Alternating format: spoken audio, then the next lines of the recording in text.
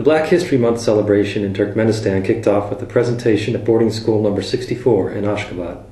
U.S. Embassy staff members Lisa Landis and Tony Chapman carried out a presentation on major events that changed Black America for over 35 talented students and several teachers at the school.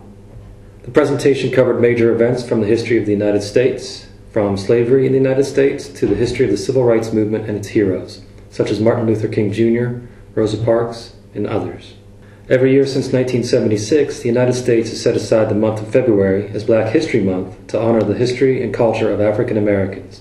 This year, the embassy will carry out many public events throughout Turkmenistan, such as film screenings in Dashoguz, Balkanabat and Ashgabat.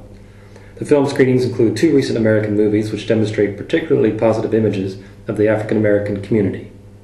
The embassy will wrap up the Black History Month celebration in Turkmenistan with a concert of jazz and blues in Ashgabat to illustrate the impact of African American music on contemporary music.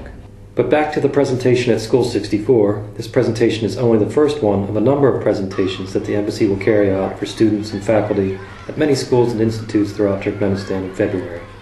Embassy staff will be visiting Dashoguz, Balkanabat, and Turkmenbashi, as well as places in Ashgabat. But for Tony, it was a special honor to open Black History Month in Turkmenistan and share the history of African Americans with young students. Throughout history, we've had the ability to endure, persevere, and survive and thrive all at once throughout a difficult time.